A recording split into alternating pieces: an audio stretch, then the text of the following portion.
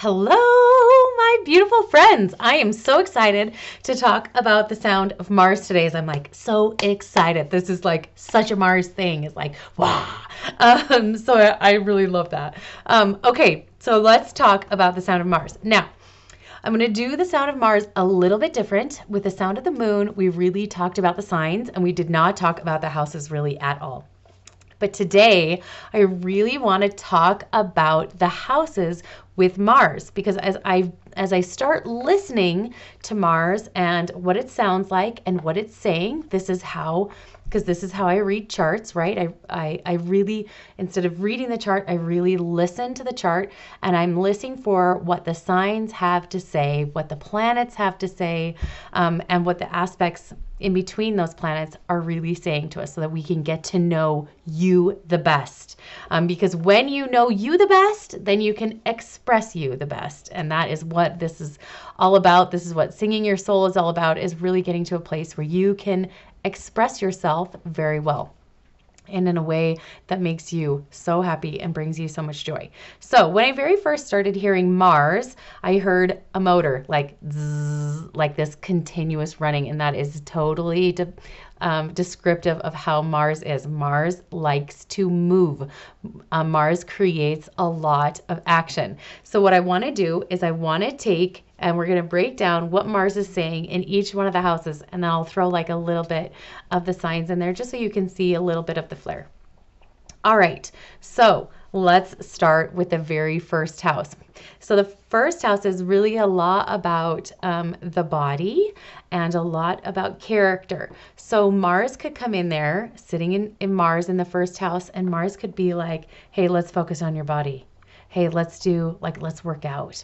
Let's like really move the body. Let's be really hyper focused, or let's be really focused on our characteristics, like our character and how we are. So it can show up either one of those ways. And I really love how I said hyper focus because that can happen with Mars. So as we move through the charts and the sound of Mars in each one of the houses, I want you to take a look. How is my Mars sitting? How am I sitting with this information in Mars in this specific house of mine? Am I feeling balanced in this, or am I feeling a little out of balance?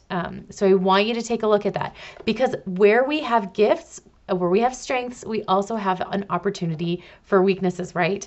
And so we get to take a look at that, because when we can see our weaknesses, then we can step into the strength of it and allow that to help us out of the weakness of it. Okay, so I love her. She was totally not with me until I started this video. Love it. Okay, so first house, Mars, sounds a lot like, hey, let's focus on the body. Hey, let's focus on who you are and what your character is. Second house, all about money, all about value, all about worth. And I'll tell you what, sometimes that can really show up with this very drive to make sure that your worth is known, that your value is known, that it's not trumped on. It could show up very much like knowing and talking about money is very important. Like I'm just thinking maybe some influencers that talk about money, people that have written many books, they could have that Mars in their second house, just like really driving this discussion about money and driving the learning of it and sharing the education of money with other people. So that can show up in there as well. I love Mars. I love the sound of it. I was talking to someone earlier this morning, and as I was looking at her chart and just could really hear Mars in the second house just being like, it's not fair. And I was like, oh, the driving the fair. So it could also do that, like wanting to make things as equal as possible. Obviously, fair is not fair. like nothing's fair, right? And as much as we want things to be fair, it's really hard for us to have fair things. But it's this trying to create this equality and wanting equality, even if it looks a little bit different, but making sure that it's there. So we will communicate a little bit differently with people if our Mars is sitting in the second house and we are wanting equality in specific kinds of ways. Okay, so let's talk about Mars in the third house. Mars in the third house. The third house is all about communication. Holla! I love it so much. And I am a third house Mars kind of gal. And I can definitely see my Mars being in the third house. I am for sure an external processor. I really like talking. My voice rarely gets tired.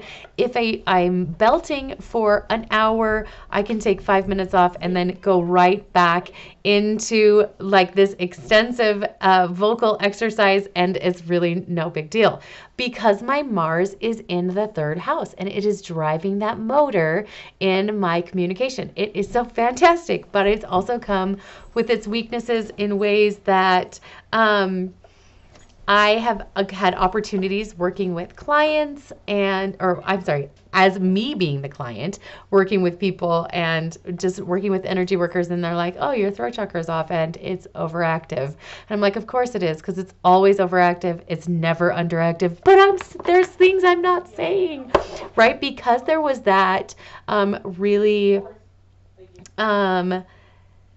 unbalanced energy there. So of course there were things that I wasn't saying because I was saying too much of something else.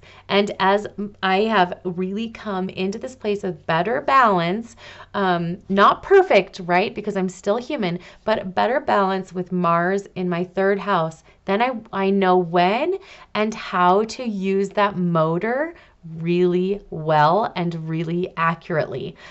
So it gives my communication so much better flow to it. Okay, so let's move on to Mars in the fourth house. Okay, Mars in the fourth house. I love the fourth house. It's all about family. It's about home. It's like all those really, really good feelings. And when I listen to Mars in the fourth house, one of the things I heard, which is really interesting, and I want to say this doesn't necessarily mean that it's Mars for everyone in the fourth house, but this is just an example of something that might be said with Mars in the fourth house. I want to make a home everywhere. I want to feel at home everywhere. I want people to feel at home in my business. I want to feel at home when I go to the grocery store. It just feels so important to have that like home and family feeling. And so you might see someone with Mars in their fourth house just like really driving this this attention focused on their home. So fantastic. Okay, so let's move to the fifth house. The fifth house with Mars in the fifth house is like a lot about the creativity. It's about children. It's so fantastic. It's about pleasure. I really like that. It's fantastic. Mars being about pleasure. And it's not just necessarily about our own pleasure. This could also be like, I want to talk about pleasure. I want to encourage other people to experience pleasure. I want to be creative. I want to create on a regular basis. I need to create on a regular basis. And I want to stop for just a moment and say this right here. Even if you don't have Mars in your fifth house, there could still absolutely be a need for you to be creative on a daily basis.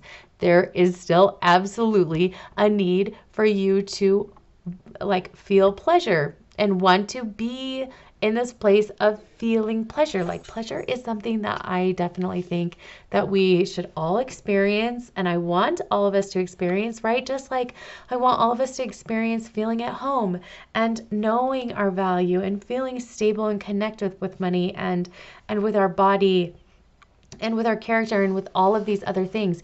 But Mars in these specific houses really help give us an indicator of a little bit of who we are, B, part of our mission and what we're here to do, and how we are here to share our message, right? Because I'm here to help women connect to the power and the frequency of their voice. So how perfect is it for me that my Mars is in my third house? It couldn't be more perfect, right? So your Mars being in your house is just so perfect for you.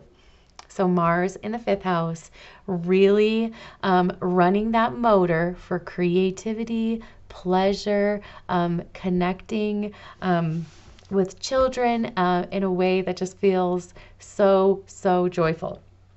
All right, let's step in to seventh house. The seventh house is all about partnership. And I think a lot of times we look at the seventh house and we see a lot of marriage stuff in the seventh house.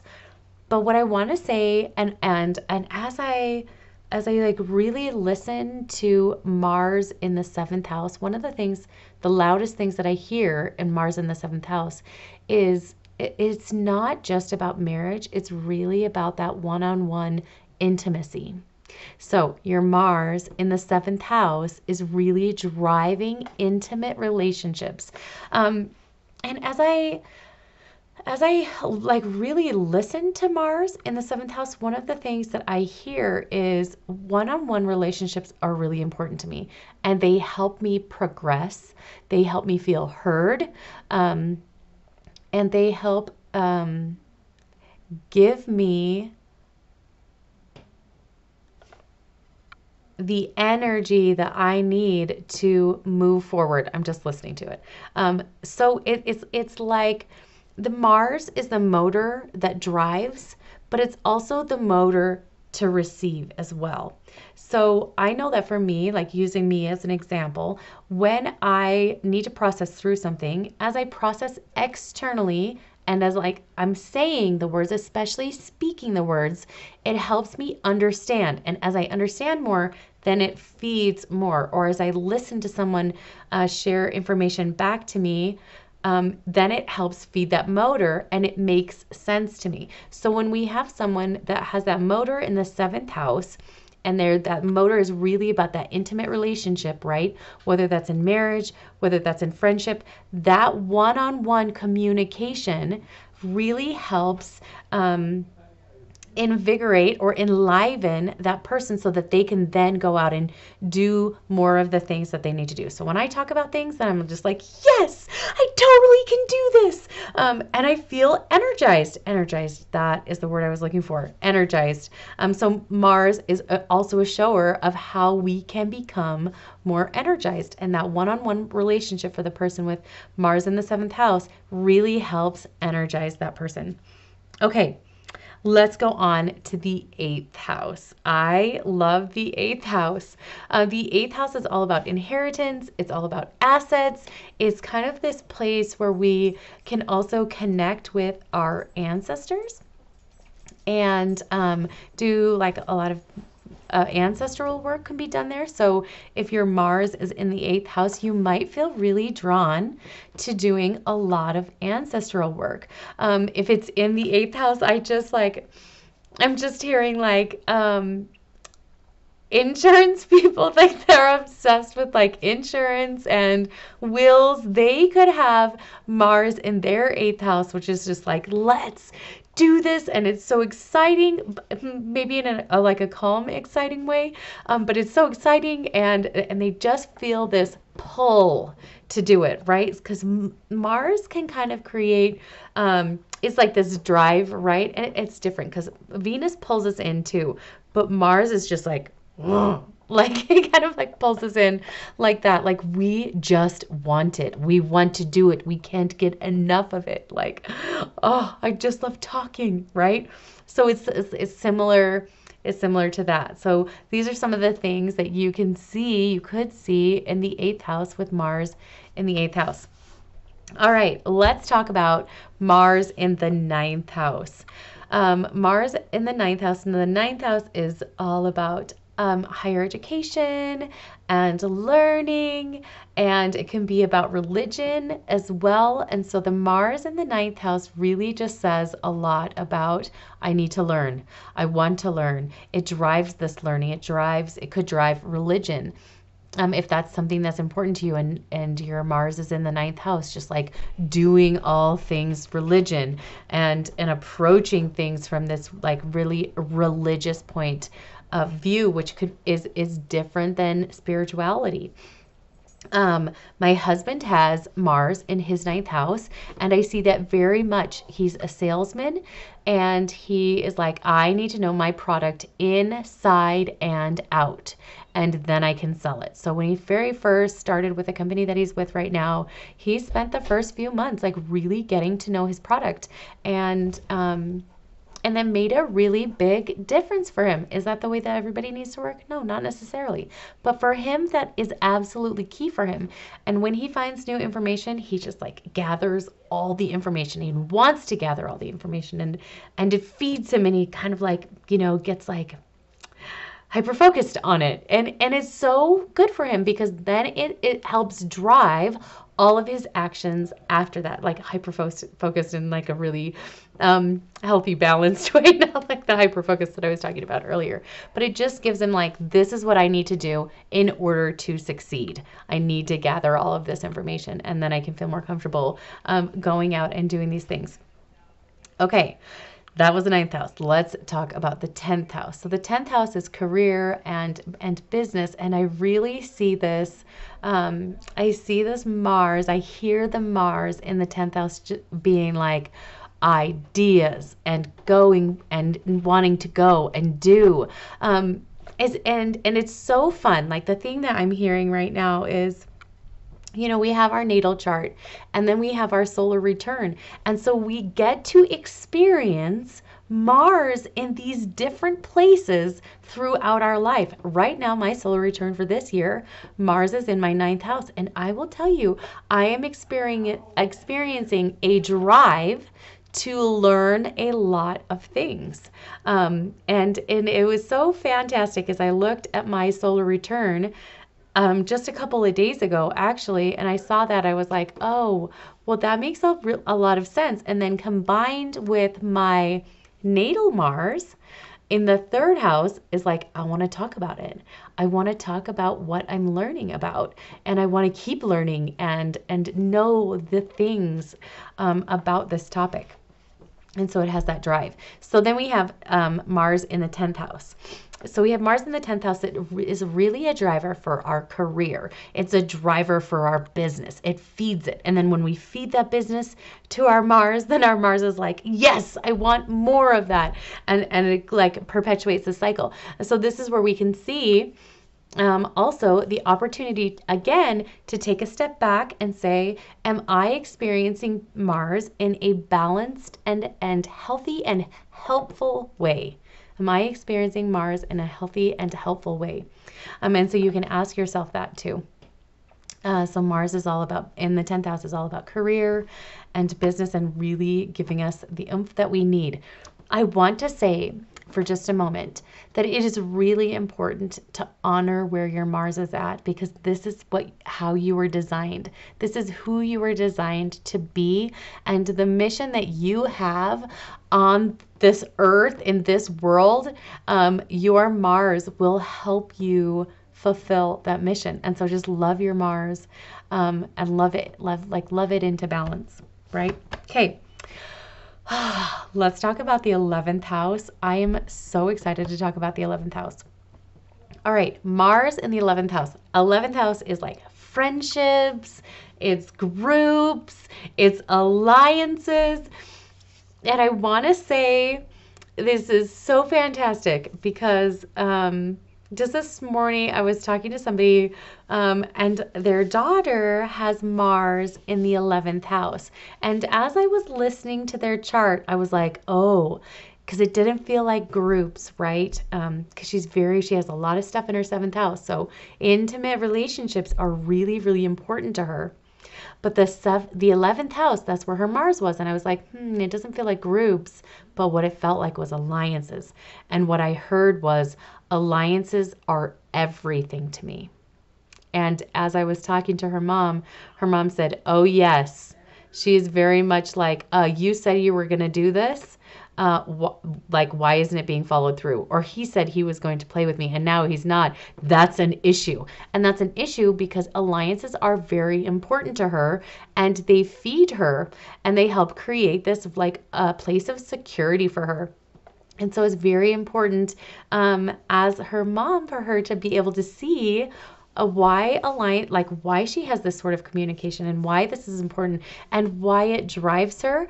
It could also be very, I'm sure, not even could be, but will be very helpful for her in her career and her relationships and whatever it is that she does in the future, right? I'm not going to do predict astrology, but whatever she does in the future, that Mars in the 11th house really being tied to alliance will be very helpful for her. Okay, and the last house, the 12th house. So the 12th house is I love the 12th house so much. It's really all about the unseen. It's about the subconscious. It's about the spirituality. So like the personal relationship that we have with God. So if your Mars is in the 12th house, you could really have this drive for the unseen thing. Maybe you have a drive to do meditations every day, or you have a drive to teach meditations and to walk people through. Like, one of the things that's just coming to my mind right now is like yoga, and doing these yoga meditations, whether that's Kundalini yoga or another form of yoga. And you're moving your body, and you're just like really connecting yourself to that place of subconscious, or hypnotherapy. Like, that's another drive of connecting to the unconscious. You could have your motor in the 12th house and just really have this drive to have a one-on-one relationship. Like, I'm like getting down. Can you see me getting down? Like this one-on-one relationship with God, and just being like, this is what's going to happen and this is what's going to feed me. And as I get that, like as I'm fed, then I'm able to continue to go forward and move forward and do. And yes, yes, yes, it helps so much. So seeing where your Mars is at in your chart, again, comment below. Tell me, where is your Mars in your chart? I would love to hear. And how are you seeing that show up in your life in that area? Okay, so I want to take just a second and like sprinkle in a little bit of the sign, right? Like the signs. So I'm going to use this as an example. My Mars is in the 3rd house, and it's Virgo. It's in Virgo, right? That's my sign. And it's very much, I really like that. So my communication, how do I like my communication? I like my communication detailed.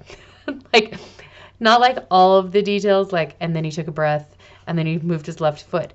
But I'm exact on conversation. When I tell my kids to go tell another child something, I want them to tell them exactly what I said, word for word. When I'm getting stories back, I want to know exactly how it happened, not like your perception, which is tricky, but I want to know really what were the details of the story, right? How did it happen exactly how it was said? It was happened. And then you've got, like, I'm just thinking, you've got this Mars. If you had Aries in your 10th house and you had Mars in there, is this drive, and it's a